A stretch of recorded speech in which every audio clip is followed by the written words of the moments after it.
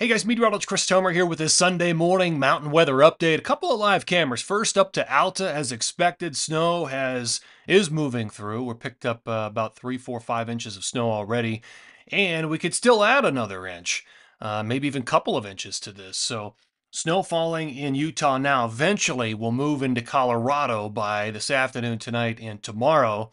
And you can see the view here in Colorado up on the Continental Divide, Loveland ski area.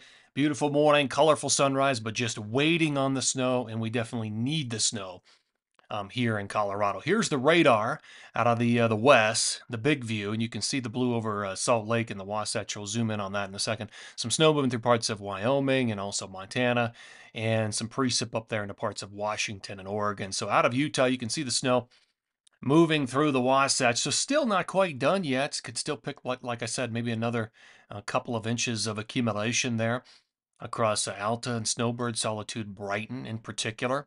Let me give you the lay of the land here on the water vapor. So again, on this, when you see the oranges and reds, it's the drier air aloft. What we're looking for is the whites and the blues, and here is our storm system spinning up here, dragging a front down through Wyoming and Utah and eventually moving into Colorado. There's your storm system in the Pacific Northwest. Now, basically what's going to happen is there is a west to east conveyor belt that's going to set up across this area. And as this storm rolls in, it's going to help to gather that and focus it and lift the air into parts of Nevada, Utah, and Colorado in particular, from California all the way into Utah and Colorado. And those areas are going to see heavy snowfall. So what's happening now is just appetizer snow. The main event comes in 25, 26, 27 for a lot of Utah and Colorado. So that's what's coming. Let me just show you my bullet points here. So storm system today, Wyoming, Utah, and Colorado. That's the small one with light to moderate accumulation. Storm system 25, 26, 27. That's the bigger storm system for California, Utah, Colorado, with potentially feet of accumulation. We'll look at that coming up. And that storm may turn into a large Thanksgiving Black Friday storm system for the Northeast at a lot of the ski areas. And I've got some pretty big totals for the Northeast, Vermont, New Hampshire, Maine, New York State. So we'll look at all that coming up. Here's my snow timeline. Best odds of snow for the Wasatch, Tetons, Colorado, Tahoe, and interior BC. So for example, in the Wasatch, there's your light snow, light to moderate accumulations today. And then the big stuff comes in late 25 into 26, early 27. In Colorado, this front comes through this afternoon, tonight, and into tomorrow with light to moderate accumulations. Then the bigger storm system on 26, 27. It's that storm system that's going to bring the heaviest accumulations to Utah and also Colorado. In fact, take a look at the time height forecast for snowmass. Snowmass, Aspen, Buttermilk, and the Highlands. So this is humidity forecast next 72 to 80 hours. You can see the timeline at the bottom. This is a slice through all the vertical layers of the atmosphere. The timeline, you read it from right to left. So it's just the opposite of what you would normally expect. But you can see the little area of green right there. That's the minor. That's the appetizer snow that's going to come through this afternoon, tonight, tomorrow morning. Then the wall of moisture. I mean, you can see the difference between this tiny front and the big storm system that's coming in on 26 and 27.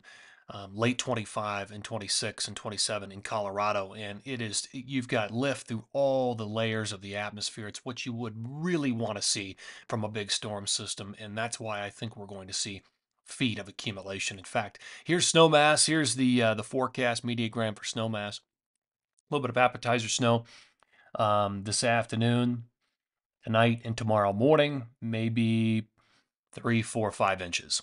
Then the bigger storm comes in, and that's on the 26th and into the 27th. And you can see by the time we get into early 27, we're already at 2 feet. And that's a combination of the little storm and the big storm to that point, but we're already at 2 feet by that point, and we're not done. So that's a big deal. Now let's go to Loveland since I did show the cam. Let's look at Loveland. Little appetizer snow coming in this afternoon, tonight, tomorrow morning. Potentially 2, 3, 4 inches in that area. And then look at the big snow coming in with that on 26 and 27. And up at Loveland, we're working on 20 inches by the time we get into early 27. So powder days are coming to Utah and also a lot on pretty much all the mountain zones of Colorado. Here's the jet stream forecast by close of business today. You can see it. It's running basically from west east, starting to set up that flow. And here it is. Look at the jet streak coming in on 25 through California, aiming at Utah, and here it comes into Colorado, sets up that flow through 27, and then it's out of here. And there's a tiny little disturbance that comes out of the south, but otherwise, some high pressure ridging starts to establish itself across the west coast through 12.3. All right, latest forecast radar and satellite. So by 5:30 this afternoon, um, stop that. So by 5:30 this afternoon, you're looking at, let me back that up. Here we are. You've got snow coming out of Utah, out of Wyoming, and down into the central and northern mountains of Colorado. Then, by the time we get into Monday morning, some leftover snow in Colorado.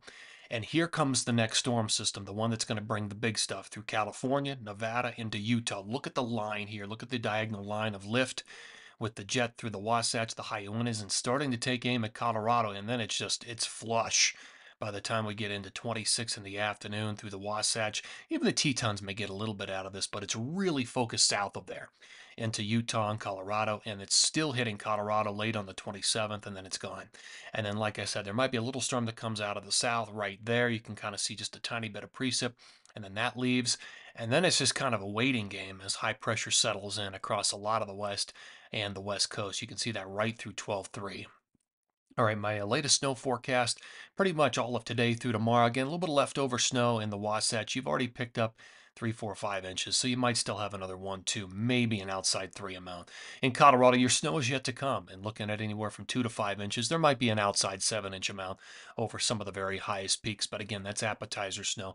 In California, potentially 10 there over Mammoth, a foot over Shasta, and some decent numbers in the Pacific Northwest and interior BC. But here is the bigger period. This is 26 through 12.3.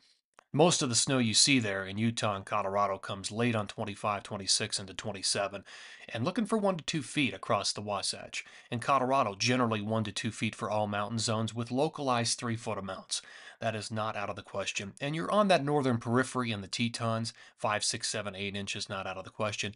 And still a pretty good flow early on over parts of Mammoth when you could see almost 2 feet of snow accumulation as that flow establishes itself early on and then moves into Utah and Colorado. Pretty light accumulation pretty much everywhere else across the board.